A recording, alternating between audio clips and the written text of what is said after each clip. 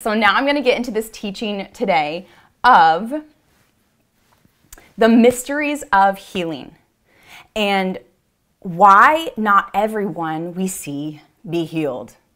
This is going to be an in-depth teaching. I recommend you take notes. You're probably going to want to rewatch this. I recommend rewatching this after.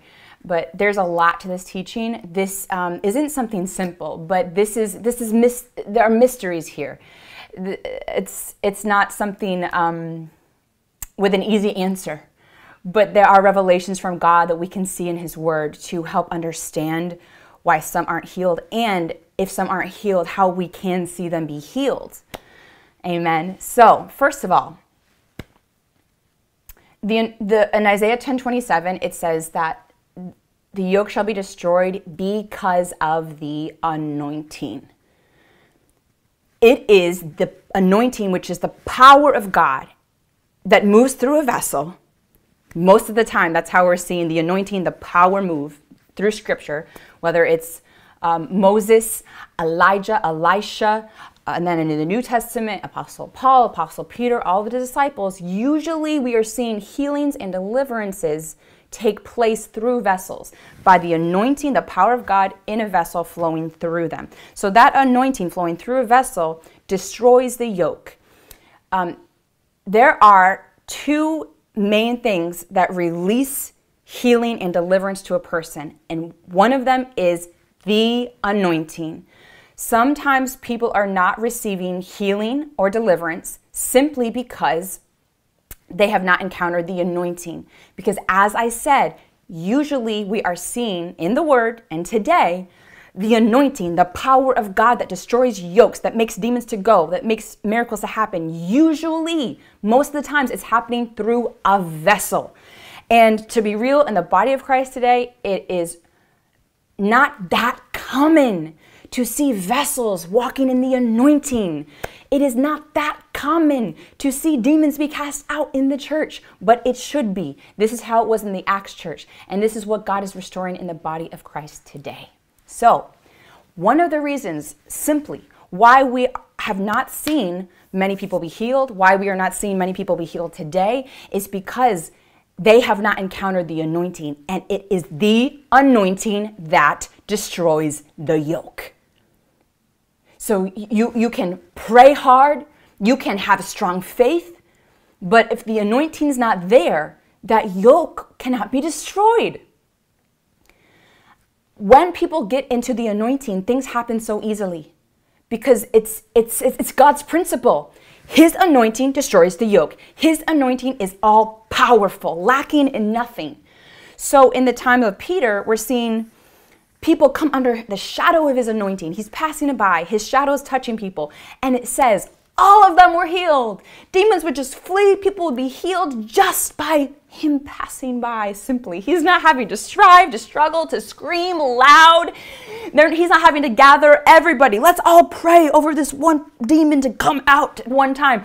He's not having to use physical force and effort. This is the power of the anointing. And this is God's simple principle where it's easy for miracles to happen. So this is one of the reasons people do not have faith, or people do not know about the anointing, or maybe people are skeptical about the anointing, and so they're not positioning themselves. So they don't need to be sick. They don't need to be with this demon, but they're choosing to stay with it many times because they're not open-hearted to this new move of God that's not new according to the Word of God, but it's rare today.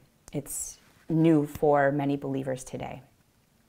So that's the one reason, okay? Now, the two big things that release miracles is the anointing, positioning yourself where the anointing is. By the way, all of you are here on the live. You've positioned yourself where the anointing's flowing, and so many miracles are happening on every live, and they're going to happen today. But number two is the number two reason. The number two thing that releases miracles is faith. It says in the Word of God that Jesus in his hometown, he couldn't do hardly any miracles because of the lack of faith, because of the unbelief. So miracles are not magic. The anointing's not magic. It's these principles, these ways of God's instruction, following them, that releases them into the miracles. The instruction to just believe. Many times Jesus would be saying to people in the Bible, we see this several times, believe and your daughter will raise from the dead and will be well. Believe and you will be healed. The woman with the issue of blood reached out to touch the hem of Jesus' garment, and he felt power leave him. And he said, your faith has made you well. So we see that this is literally a key that releases the miracles, faith. And you got to have the right kind of faith. You got to have, you got to believe that Jesus wants to heal you. You got to have the right kind of faith that, like understanding how God moves. Like a lot of people are like, I believe God can heal me. I believe God wants to heal me. But they're not having faith in the principle of positioning yourself where the anointing is.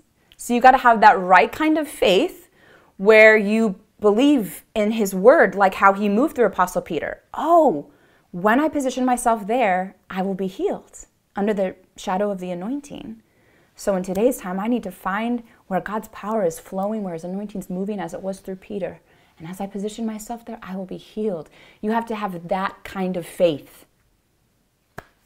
And also the Bible says, Isaiah 53:5, by his stripes, you are healed. So this, first of all, this is where us as believers have this faith that we can be healed today and delivered today. Because in the Word of God, it says that Jesus, what it's saying through the scripture is that Jesus endured scourging, a brutal whipping where there was sharp pieces on the end of the whip pulling out even his flesh, where he was shedding all this blood, but it was on purpose. It wasn't in vain. It was for the purpose of you to receive healing today. It was the purpose of healing to become part of your inheritance as a child of God. We have this inheritance as a child of God. And many people don't know the fullness of this inheritance. Many people think it's only that they will go to heaven when they die, or that it's only a relationship with God and that God comes and lives inside of you as a Holy Spirit. Many people stop short there, but there's more. And the more is that Jesus has come to bring abundant life. The devil came to steal, kill, and destroy, John 10:10, but I have come that you would have life and have it more abundantly. So Jesus has also in this inheritance released abundant life to us, heaven on earth, abundant life on this earth. And that includes healing. And we know healing is a part of that. Deliverance is a part of that because of Isaiah 53:5. By his stripes, you are healed. So we have to have the right kind of faith that healing and deliverance is my inheritance. That not only does Jesus want this for me, and he has the power to give it to me, but it's actually already mine. It's my inheritance. So I need to just receive what's already there. What God has already given to me, I need to just receive it. Receive it by faith and receive it by following God's principles of receiving that miracle of healing and deliverance, positioning yourself where the anointing is. That's the simple ways of receiving healing and deliverance most of the time. Very simple. Believe the right kind of faith and position yourself where the anointing is. We don't need to overcomplicate it. I'm going to talk about the complexities. There are more complexities to it. There are mysteries to it that I'm going to start to go into now. But what's important to know before I go into these complexities is that God wants us to keep what I just taught you really in your heart and to really believe in these things. To not overcomplicate things in your head with what ifs. To not be like, I don't know if God wants to heal me.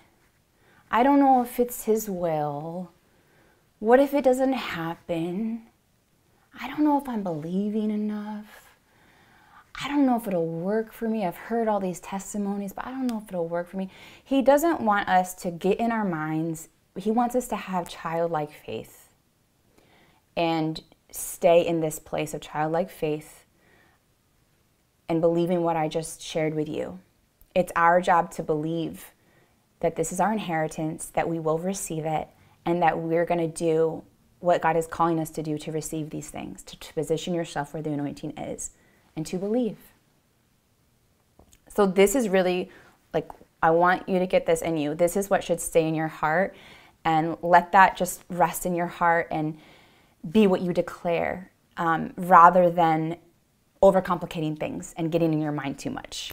Because sometimes we do see people not healed, and so that's where we can just get in our minds and But God calls us to be childlike, and the more childlike and humble we can be, the more we will see God's abundant life in us, and the miracles and the healing and deliverance come to us. It's not our job to figure things out, but just to have that childlike faith and belief, the simple things that God is calling us to do and receive.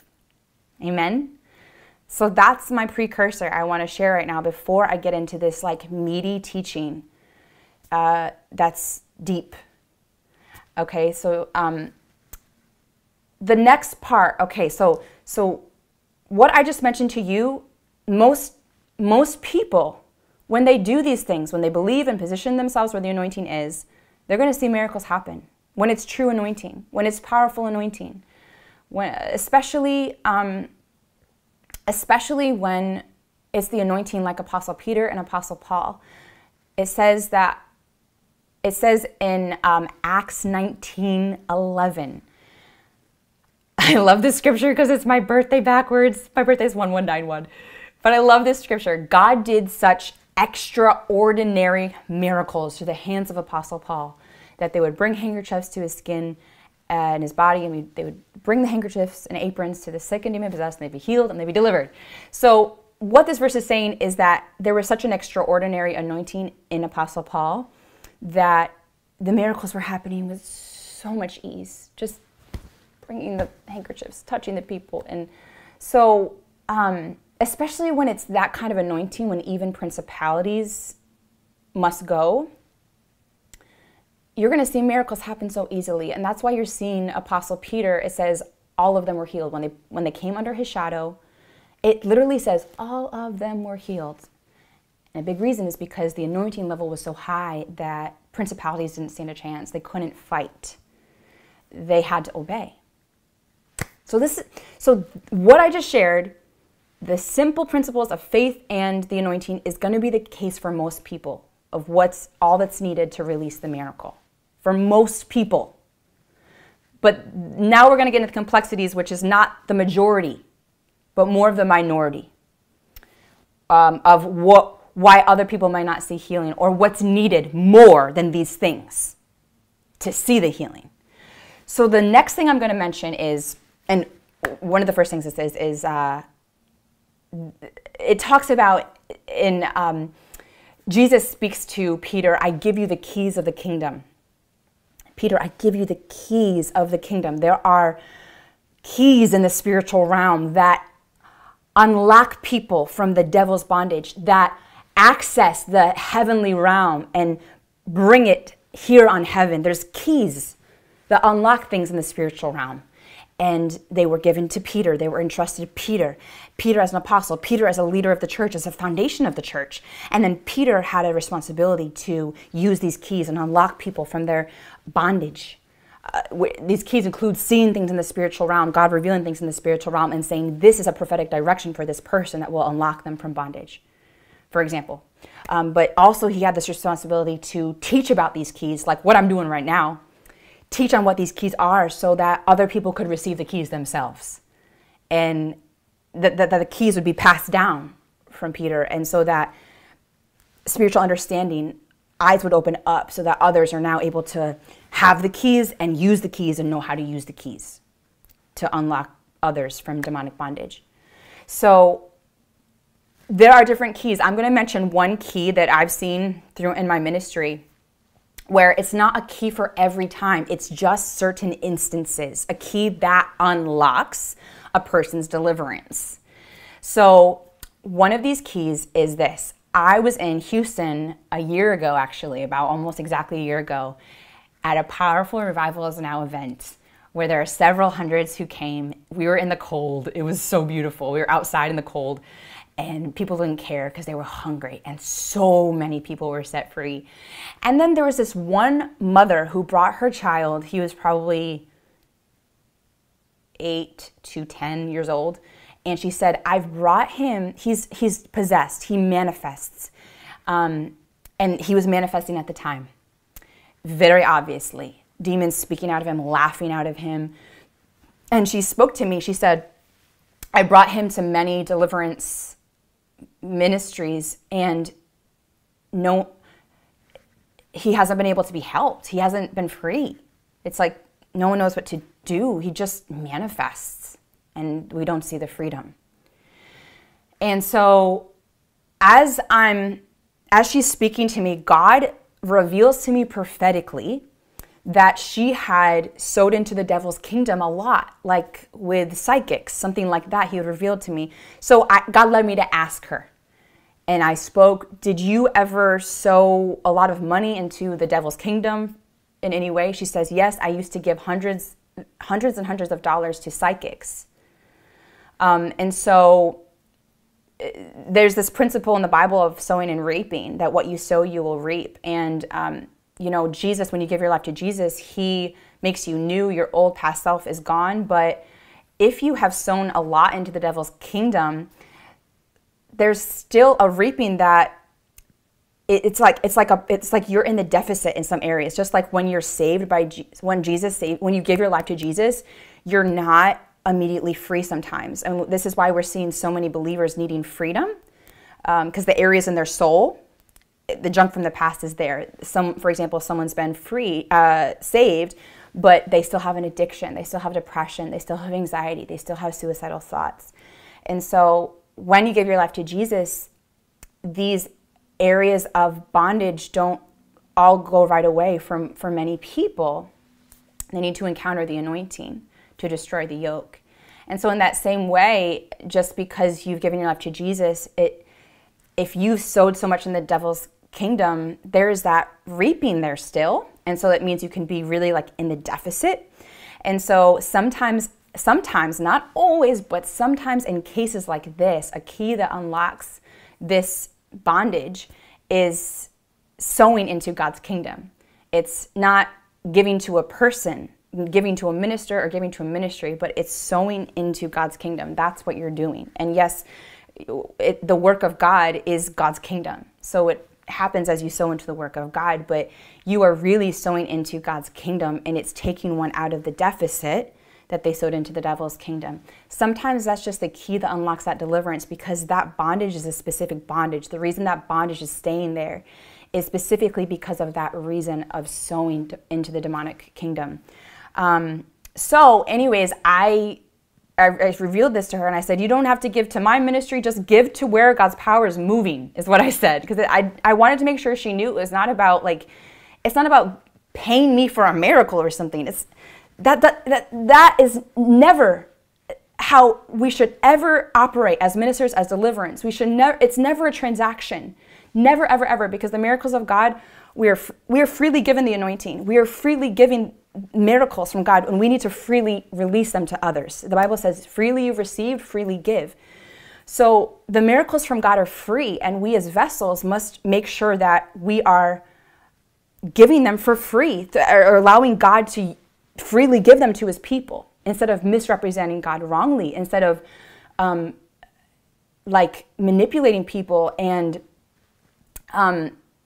misrepresenting who God is, that he's like, give me money. He's not like that. He freely gives them. But there are sometimes keys that unlock this deliverance, and it has nothing to do with giving God money, giving a ministry money, but it has to do with the power of the seed. Because it's not about the money, it's about when one gives money, that's a sacrifice, and that's a surrender. The more we surrender to God, the more abundant life we're going to receive from him. And sometimes we're holding on to money and we're not surrendering that to God, and that's keeping us in bondage. We also see in the Bible that many times when servants of God, when people of God made a sacrifice, God would then move. God would then do a miracle. The sacrifice moved the hand of God. For example, many people know the story of Solomon, how God appeared to him and said, I'll give you whatever you want. What do you want? What's a request you have, a prayer request? And he says, I want wisdom. He asks for wisdom. And then God says, because you asked for this, I'll give you this and more. I'll give you so much more than you asked for. I will make you wealthy in everything and be high ranked. And but many people, what they don't realize, if you look at that scripture, the verse right before it says that Solomon actually made a sacrifice to God. And so after he made an offering, a sacrifice to God, God showed up. We also see Noah when he came, finally he landed on solid ground after the flood for many, many days. He made a sacrifice to the Lord as soon as he arrived on land. He made an offering, and as soon as he did that, God shows up and he says, I will make you a promise now. I will no longer wipe out humanity with a flood. David, he made a sacrifice to God, and even somebody told him like, hey, I'll give you livestock so you can make a sacrifice to God. And David was like, no, I need to make a sacrifice, something that's gonna be uncomfortable for me. I can't take your livestock. I need to make my own sacrifice, because he understood this principle, this importance of sowing, of how this was more of a surrender to God, that this was something that God's asking you to do, and the power that comes with the seed. And so the Bible says that he gives this sacrifice to God. He makes his offering, and God immediately shows up right after that and says, I'm going to end this plague because of this sacrifice. So that's the thing where this key of sowing, it's about the principle of sowing. It's about the sacrifice. It's about the surrender. That's what it is that releases these miracles, that releases the bondage sometimes. And an amazing testimony happened this week. I just posted on my Revival Is Now TV show. I have a playlist on my YouTube channel called Revival Is Now TV. And I just posted on Saturday my newest episode, and I was teaching on sowing and reaping. And I was teaching specifically on sowing and reaping when it comes to sowing financially, sowing to the work of God. But I didn't teach anything that I just taught you right now. I didn't teach on that program about any connection to sowing and deliverance. I didn't teach on deliverance at all. I was just simply teaching on the power of our seeds. And someone testified that, I shared this on Sunday, yesterday at church. Someone testified that she's been delivered from so many things while tuning in online to these lives. As you're tuning in right now, she's been delivered of so many things over, I think, a year or something. And she said, actually, let me read it. I have it right here, the testimony. I've been watching you for over a year. I've been delivered from so many things, but my depression and anxiety lingered for this whole time for some reason. God put it on my heart to give $20, and then in the video you said to give double if that's what he's asking you to. Because 2 weeks ago, Pastor Heather testified that God spoke to her to give double, and she gave double to Fivefold Church, and immediately there was this wild double increase in her ministry where many more people started coming and giving, and in her business. And so God led me to share, if someone out there, God's speaking to you the same thing, I want to declare blessing over you now. Obey God if he's saying that. So anyways, she heard that testimony in it. So she says, so you said to give double if that's what he's asking. So she felt him asking that to her. So I went to your website right after the video and gave $40, which was about all the money I had left in my bank account for the month. In capital letters, she says, right after I gave, I was delivered from my depression and anxiety. I felt the presence of God so strongly. I'm not worried about how I'm going to make it through the rest of the month, because I know he is going to provide. I am confident he will. My faith has grown stronger too in just a moment. He moved so strongly. I am overjoyed and so at peace. When before I gave, I was worried about how I was going to eat and get through the month. But now I know God is going to provide, and I'm not one bit concerned about it anymore. It was lifted from me. The heaviness of the worry about how will I make it through the month is gone. So this is powerful. In her case, her bondage was anxiety and worried that God would not provide. I don't know if God's going to provide, and I'm afraid I'm going to be without money for my bills. So because that was her specific bondage area, her sowing the seed was her act of surrender and sacrifice. And that was a key that delivered her from that anxiety and depression. I didn't share to do that in the message. I didn't talk about any connection to sowing and deliverance, nothing like that. But God led her to do that, and she got freed. Powerful. And I'm just realizing right now that I didn't share with you the end of the testimony of that woman with her son in Houston, who she had given lots of money to a psychic. So the end of the story is that I shared with her, you don't have to give to my ministry, because I wanted her to understand it's about the principle of sowing where God's power is moving, his kingdom. So, but she decides, I just go on to minister to other people. I had prayed for the boy. I had commanded demons to go. They're not going. And that's when God revealed to me, no, there's a key that's needed to unlock this specific bondage. So anyways, I just shared with her, and I didn't like stand there waiting for her to sow or anything. I just shared what God led me to share, and I just moved on to minister to other people. There were so many demons manifesting, so many people needing freedom. So I'm going on and praying for other people. She runs up to me and like stops me as I'm ministering, like 15-ish, 20 minutes later maybe. And she says, she's laying on the ground with her son who's manifesting. It's standing on the ground outside. She says, I whipped out my phone and I decided to sow a seed to your ministry. And the moment I hit send, right after I hit send, he started coughing. He started coughing tons, coughing out demons. And he was free. He was immediately free. And here he's standing there. I'm looking at him free. Then they come back the next day and testify. And this little boy is so precious. He's just acting like a normal little boy and is just smiling so big. And the mom's overcome because she had tried so many times to get him deliverance. And finally he was freed. Hallelujah. Hallelujah. So this is why some people don't see their freedom, because there's another key that's needed. It could be this key that I'm mentioning today. And they need to unlock that key. And that just looks like surrendering to God. When you surrender to God, God will reveal that key to you. Sometimes it can look like a minister, like God using a vessel to speak prophetically. This is the key. Or sometimes it's just your surrender, like that girl watching my video. She was just like in a place of surrender. So she sowed, and that was God giving her that key in that moment. So the big key is to surrender, to be humble, childlike. So faith, anointing, surrender. These are the biggest keys, the keys to receiving healing and deliverance. When you surrender, God leads you perfectly. You know, whether it's in the scenario I mentioned where God you hear, okay, he wants me to give and this is hard, but I just want to surrender. And he releases the key that way, or he releases it through a minister speaking, for example. But he'll be so faithful to release those keys to you if that's what you need, when you fully surrender.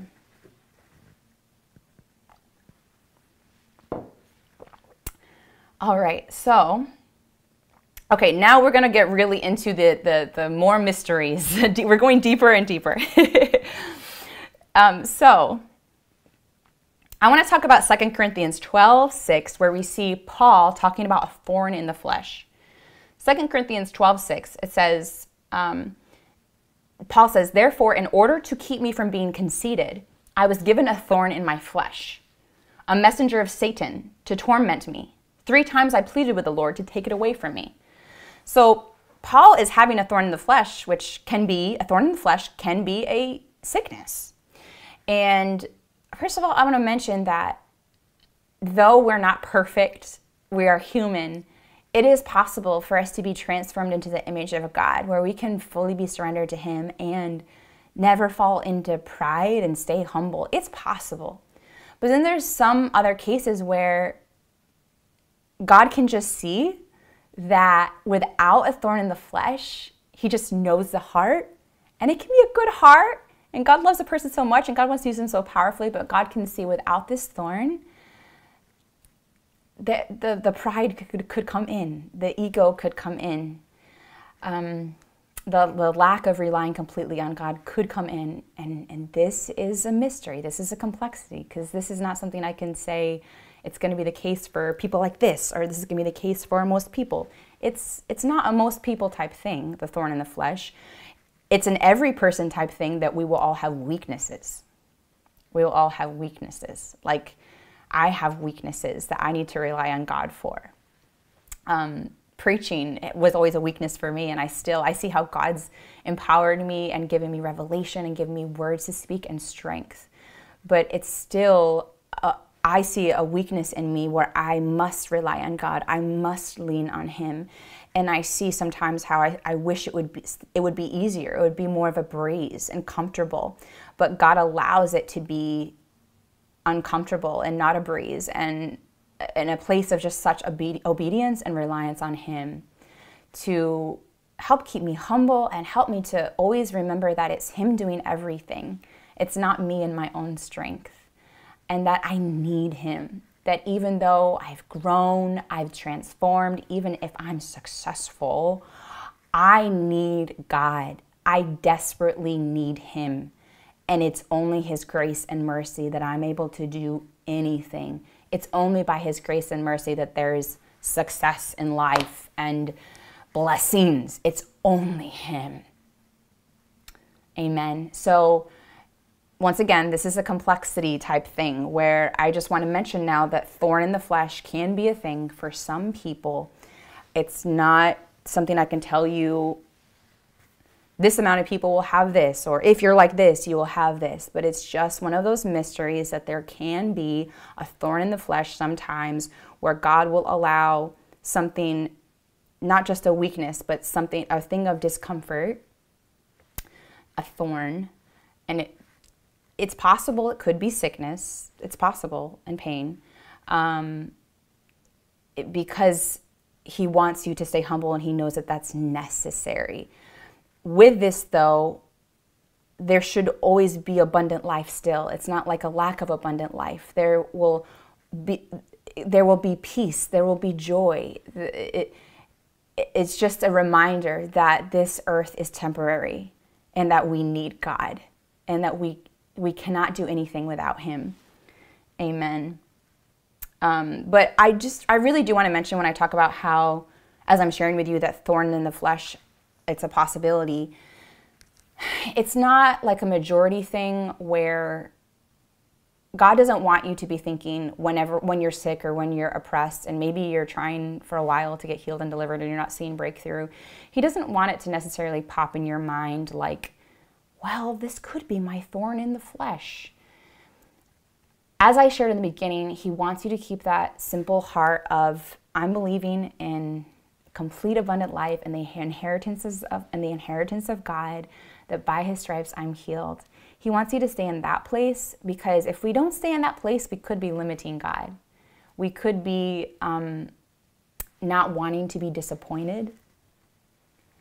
And so we put a limit on God and limit our faith and say, well, maybe this is a thorn in the flesh. So I don't know if I'll really believe anymore, since it's been a while and I haven't been healed or delivered yet. That's why what I'm sharing today is complex, and we're not supposed to go in there and try to figure things out with our mind, and just have this childlike heart and just trust in God through everything and believe that He is a God of miracles. Amen.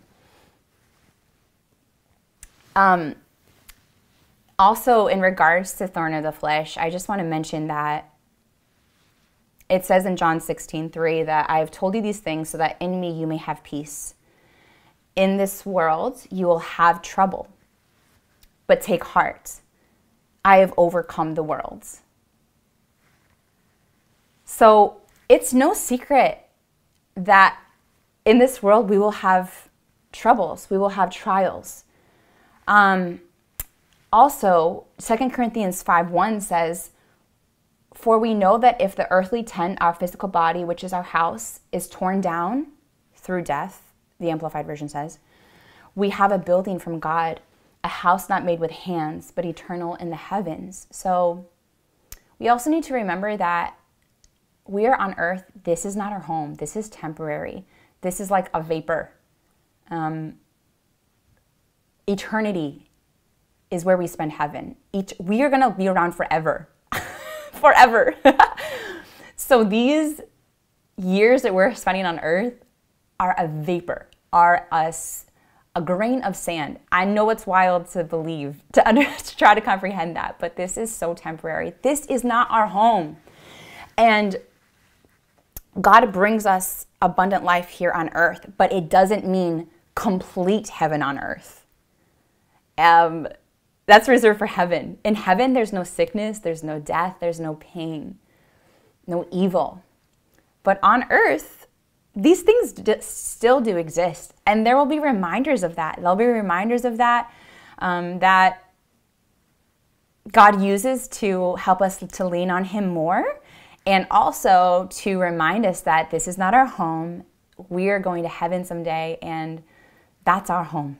And we're to be grateful for our home, for our place where we'll live forever with Jesus. And he'll give us reminders of this. Like, let me share with you just something that happened on recently to me.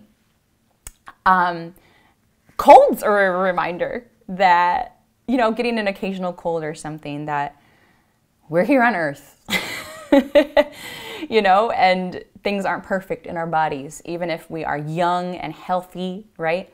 So right after Christmas, I came home, and it was an amazing Christmas because God moved powerfully and we had church on Sunday. But after church, I came down with a cold, and I was just kind of miserable in the terms of a cold, miserable for all of Christmas Day and night when I got home, and didn't sleep well, waking up all the time, stuffy nose, all that. And then my parents came to visit me the very next day, and they were there about a week, and the whole week, I got over my cold finally on my birthday, before my birthday, so about a week. But the whole time they were there, I had a cold that was very uncomfortable. And something I encountered with that cold I never had before, and that was like crazy coughing. I just couldn't get rid of a tickle in my throat. Could not get rid of the tickle. I've never had that happen before, but at night I was like, constant coffee, constant. Never in my life have I had that before. So actually, even though I was over my cold, that tickle was staying. On my night of my birthday, I was just hacking like crazy, coughing like crazy. I was like, oh man, my parents are here for only a week. This is a bummer, you know? And of course, I was fully recovered like the day they left. But I had peace and joy through all of that. I had such an amazing time. I had abundant life with Jesus, peace and joy through that. And even the day after they left, I felt fully better. The cough finally left, but I went for a run. And when I went for a run, like 5 minutes into the run, I started coughing. It's like the cold air just came in my, irritated. And when I coughed, I like pulled a muscle under my rib because turns out the muscles under my rib had been so worn out, so weak, so worn out, strained from coughing so much that it pulled a muscle. And praise God, I'm pretty much fully healed now. But if I take a really deep breath, I can feel a slight pain, but not bad. But at first, it like hurt to breathe deeply and to cough and to sneeze and everything and laugh. But I'm healed now, hallelujah. But I just wanted to mention that, just how like every single one of us, we go through these things that aren't necessarily always the devil, but it's just we're on earth and we're not in heaven. And this is just our temporary place. This is not home. And we just go through things. We go through things that are uncomfortable. We can go through health thingies that is not like a lack of God moving in our lives, but just a sign that we're on earth, and God uses everything for the good. God uses everything to strengthen you, to refine you more, whether it's an attack sent from the devil or it's just like what I went through, just being on earth and going through things on earth that we have to deal with. So it's important for us to remember that, whether it's stuff like this that I dealt with in my life, like you may deal with, when it comes to your body, when it comes to your physical health, but also if it is a thorn in the flesh, it's important to remember this is temporary where we are here on earth. And also, now I want to mention right now these complexities of people who are older and have sickness. So, first of all, wouldn't it be nice to all be like Elijah and not have to go through dying? Just be taken up to heaven? Wouldn't that be nice? Ooh, that would be nice, right? But that doesn't happen usually. I think we just hear it very few times happening. But when people get older, they go through dying, and most of the times it's not always, but most of the times it's not like a person is older age and they're perfectly healthy and then they go to sleep and then they just don't wake up and they went to heaven and there's no pain at all. There's no kind of like dying experience. It's usually not like that. As it says in the scripture, for we know that if the earthly tent, our physical body, which is our house, is torn down through death, we have a building from God, a house not made with hands, eternal in the heavens. So the reality is we've seen a lot of amazing, powerful men of God, usually later in life, but not always like in their 90s, but younger even. Some would say they were taken too soon. Many of them go through sickness, and that's how they end up leaving the earth. That's how they end up transitioning into heaven. And this is where we start to get into the mysteries of God, where there's not a great answer for it. We don't really have the answer for it, but we just trust that God is good and he's faithful. And we humble ourselves that we don't have to know everything and every detail of why God allows certain things or why certain things happen. But we can understand this and be at peace with this, that we will die someday. And it'll be a glorious day because we're going to heaven, our home. Hallelujah. This is not something depressing. We know where we're going. It's exciting. But I mean, there hasn't been a recording of someone living past 120 or something, I think, in a while, So we pretty much know, what's going to happen. And so I think we need to be at peace with knowing that we're on earth. This is this is temporary, and that dying happens, but this means we go to heaven, and that we don't know how it'll happen. But the way that our body dies, our physical body dies, it could come with pain. Sometimes it's the way that God has the transition take place, So we should be like at peace of that rather than blaming God and being filled with confusion, for example, when loved ones, pass that are older, for example. Like I said, this lifetime is such a vapor. And like if you think about, I was thinking about it the other day, eternity is not even 1,000,000 miles. It's not even 1,000,000,000 miles. It's more than that, But let's pretend that it was 1,000,000,000 miles. It's way more. So try to picture 1,000,000,000 miles in your head right now. Try to picture 1,000,000,000 miles, okay? And I'm just going to use this as an example. 1,000,000,000 miles is your life,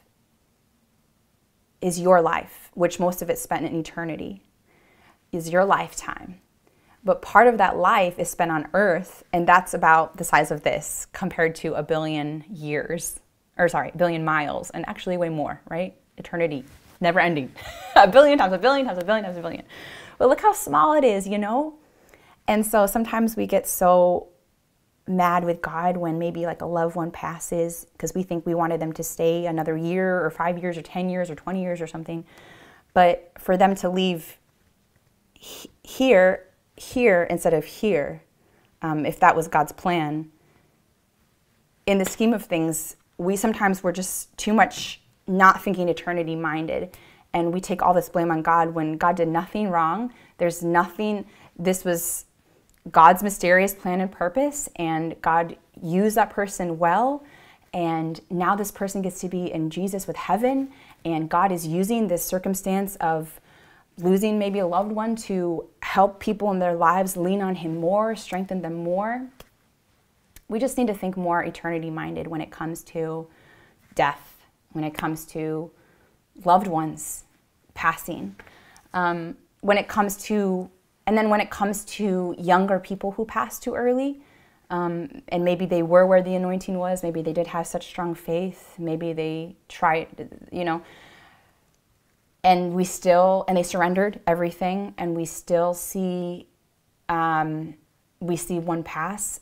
That is just a mystery. It's just a mystery of God. There's some things that it's not our job to know or understand or figure out. I'm teaching you things, how to know and understand the complexities of God in terms of healing. But this is one of them that it can't be explained. It's just a mystery. And so we have to just rest in God and know He's faithful. He's good. I don't understand, but this doesn't change His goodness or faithfulness. And I will not allow my not understanding and things not going according to my plan to make me believe in God less, to worship my God less, to trust Him less, to surrender less. I will praise Him through everything. He is God. I am creation. There's so much I won't understand, and my life is in His hands. Amen. And then lastly,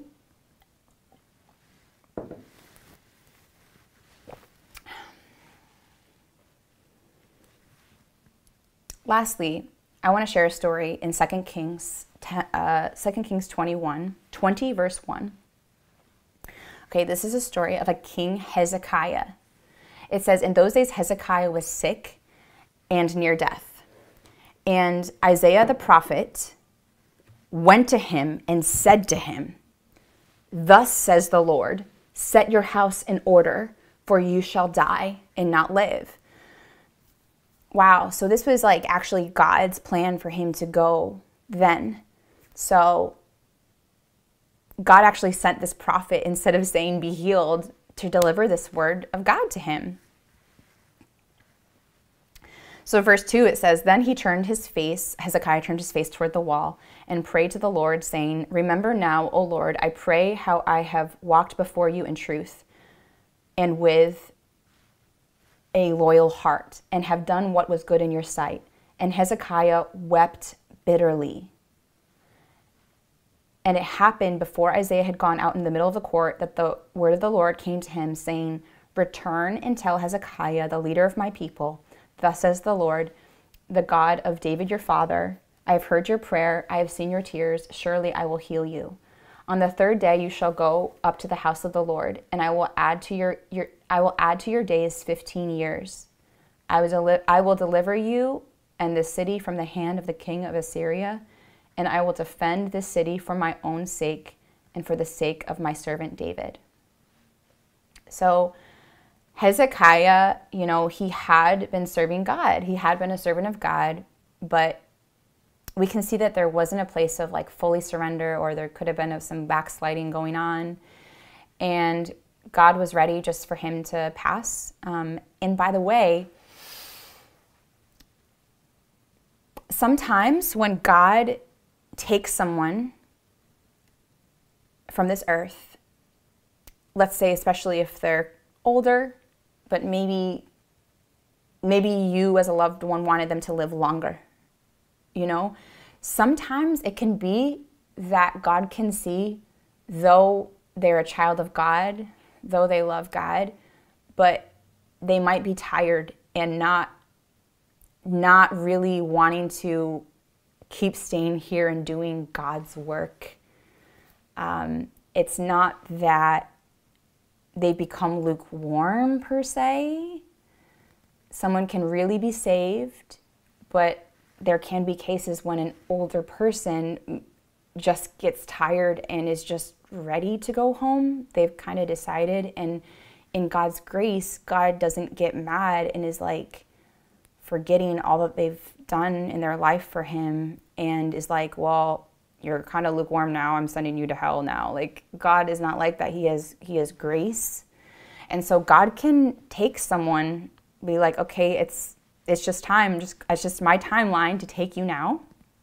You are not going to be more effective for me in the kingdom. I want to take you to heaven now. So that can happen. That can be sometimes when we see someone passing, when we like really wanted them to live like really, really old or something, and that doesn't happen. It's not always that it was just it was the devil winning. No, like God decided, I'm ready to take my child now. And so what we see with Hezekiah is interesting. So we're seeing Hezekiah was a servant of God. He served him, but he came into this place of maybe not full surrender, maybe backsliding, maybe not being as serious about doing work for God, serving him. But then the prophet says, your time's up, you're going to die now, you're going to pass now. And Hezekiah just repents, and Hezekiah gets this passion in him to stay longer on this earth and serve God. Though heaven sounds amazing, it's just he got this passion to keep working, keep laboring for God on this earth. And he genuinely repented. He wept bitterly. It says he really, really, really, really repented for not staying in that place of complete surrender to God. And God heard his prayer, and God changed his mind. Our repentance can have God change his mind. It's, because we have free will. We're not robots or puppets. We have free will. So sometimes that can happen. So this is what it says. God says he's going to give you 15 more years. I have seen your tears, and I will heal you. So I will add to your days 15 years. I will deliver you in the city, and I will defend the city for my own sake. So we can see that happening too. That's why I share with you, like I've shared recently, man, if we can be like fully surrendered, and I'm like fully surrendered and really serious about serving God, we should have a serious faith that we're going to live a long life. God's looking for people who will really serve him and live long lives for him here on this earth. That's why we shouldn't ever fear dying. We shouldn't fear sickness. And at the same time, even if we know that we believe that we will be here for a long time because God wants us here, God has a lot of plans for us here, he has this assignment that we got to finish. We're still at peace with God's timing for our lives because we're going to heaven. Heaven's going to be way better than here, way better than here. So we as children of God should be at this place of such peace when it comes to our future. And in terms of our relatives too, we should be at such peace, knowing where we're going, knowing that where we're going is beautiful than here, but also being excited to advance the kingdom of God here and to be chosen by God to serve him here and expand his kingdom here and destroy the devil's kingdom here and earn a great reward in heaven. As I was sharing, like, there's some people that God loves, they're true children of God, but maybe they're just not serious about surrendering fully and serving him fully for later years in their lives. We will all have rewards in heaven, and there will be different kinds of rewards. There will be some with more rewards, with bigger rewards, and there will be some that still have rewards in heaven, but not as big, but still rewards, and it's all beautiful for everyone in heaven. And so that's kind of important for us to realize, like, we have this choice. The more we surrender to God, the more we're going to see abundant life here on this earth, and the more God will protect our lives here on earth to keep going here on this earth for him, while at the same time being excited to go to heaven, being at peace with God's timing. Amen. Amen. Hallelujah. Hallelujah. So those are the mysteries, some mysteries God led me to share with you today. Revival's now, and we are seeing God move in such power, heal and deliver so many of all kinds of bondage and oppression and sickness. And our job is to believe in this, that God wants to heal us, God wants to deliver us, and that he's going to do it.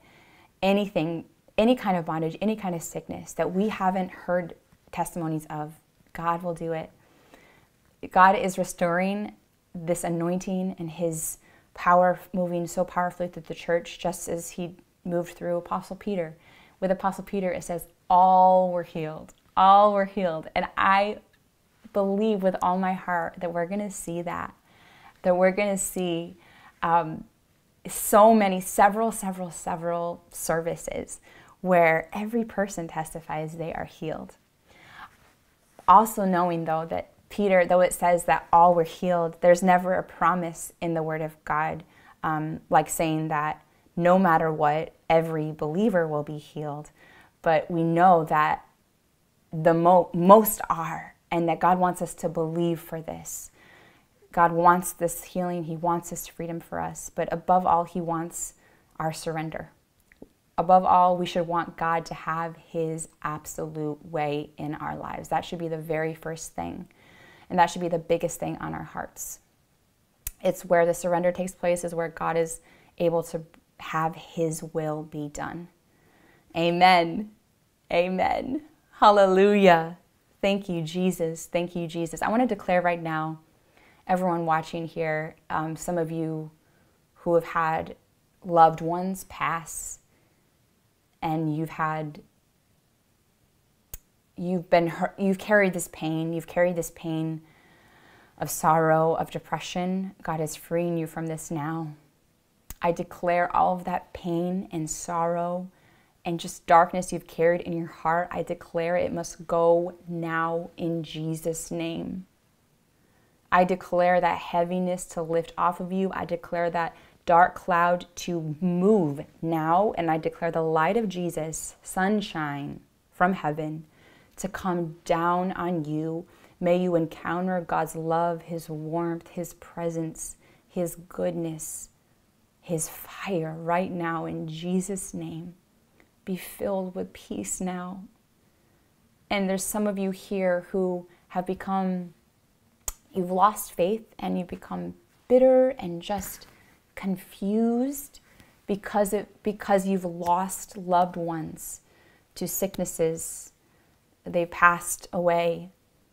Some of you who were really believing in this miracle that they be healed. Some of you crying out, praying to God. I want to declare all of that bitterness, hurt, unbelief must go from you now in Jesus' name.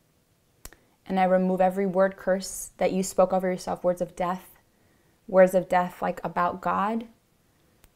I remove all of those now, and I declare every spirit keeping you from intimacy with God must leave now in Jesus' name.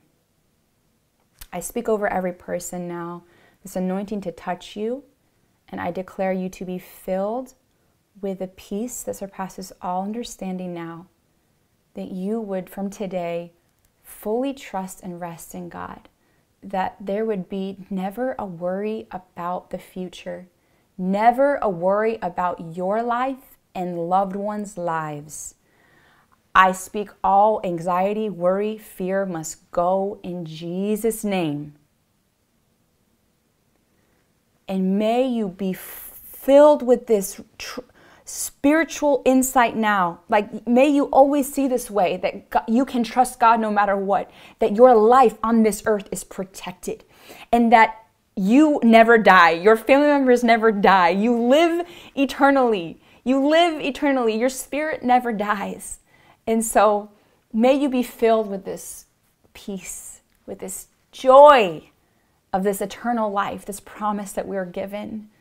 In Jesus' name, amen.